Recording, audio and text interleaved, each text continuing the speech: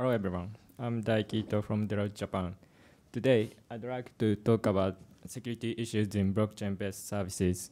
The title is Investigations of Top-Level Domain Name Collision in Blockchain Naming Services.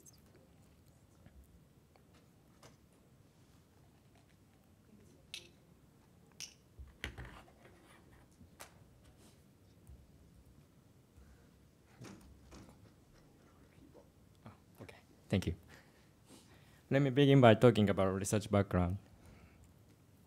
Okay.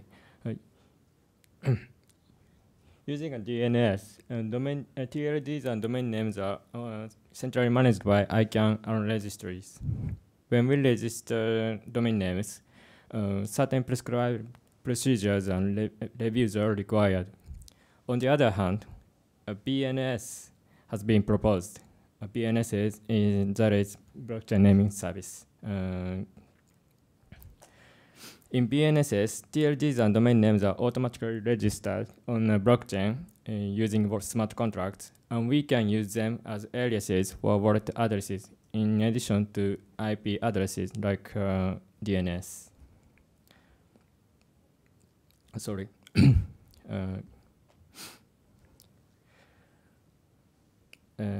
As a result, BNSs provide capabilities for permissionless and decentralized management of TLDs and domain names.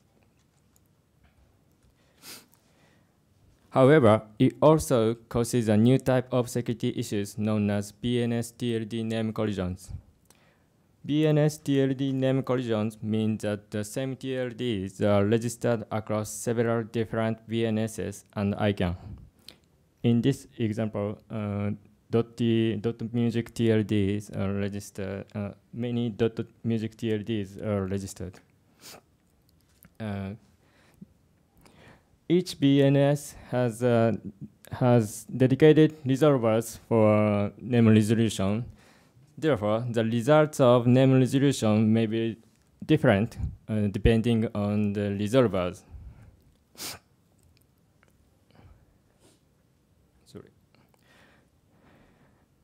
We consider this may cause communication failures and incorrect cryptocurrency transfers.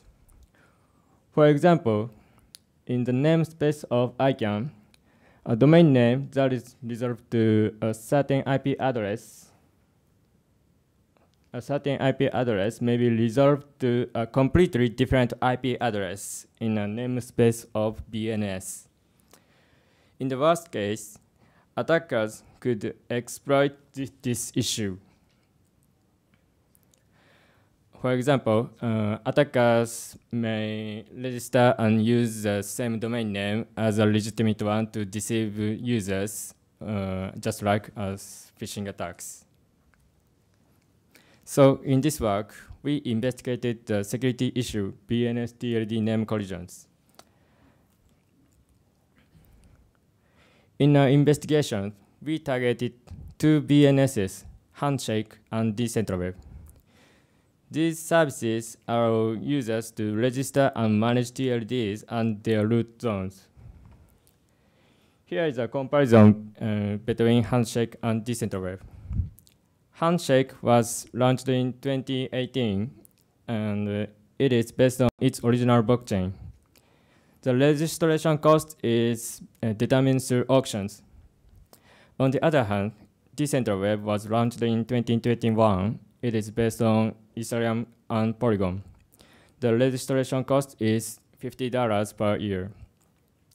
Both services allow users to register DNS resource records, and in Decentralweb, users can also register wallet addresses, IPFS URI, and email addresses.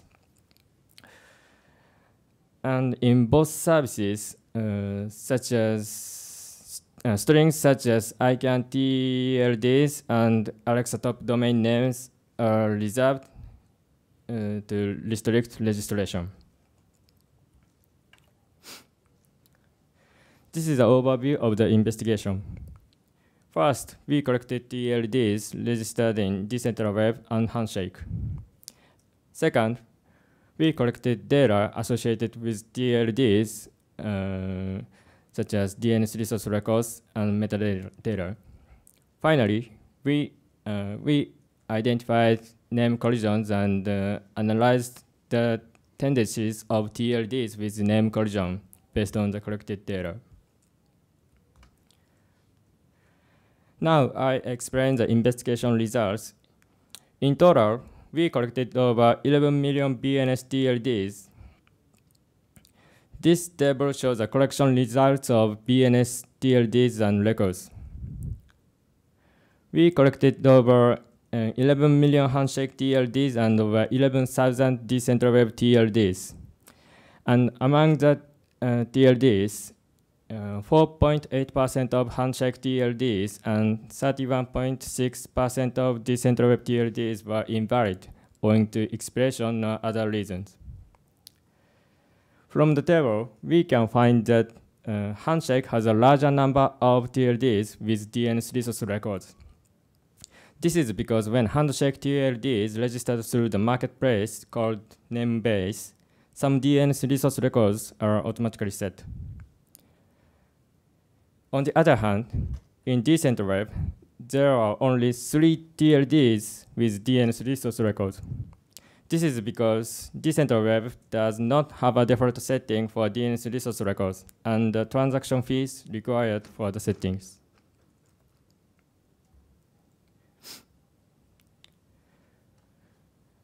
Here is analysis results of BNS TLD name collisions.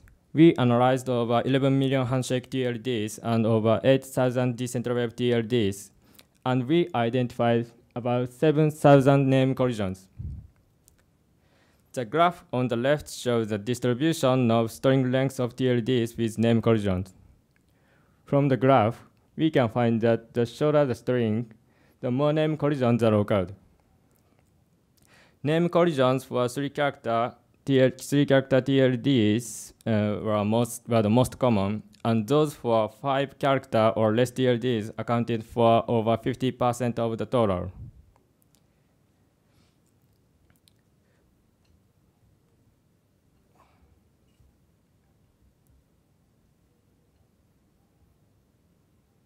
Sorry. And the number of 1 and 2-character TLDs was small because Decentralweb restricts to register ASCII characters of 2 characters or less as TLDs, and only non-ASCII characters such as multi-byte characters and emojis are allowed. The table on the right shows a breakdown of TLDs with name collision by character type. From the table, we can find that the TLDs combining multiple character types had fewer name collisions. I show you some examples of TLDs with name collision. Simple English words like these often face name collisions, whereas combinations of multiple types of characters like these face fewer name collisions. This is analysis results of ICANN TLD name collisions. We identified name collisions with operational ICANN TLDs for 10 handshake TLDs and 2 Decentralweb TLDs. This table shows the collided TLDs and the number of domain names registered under each TLD.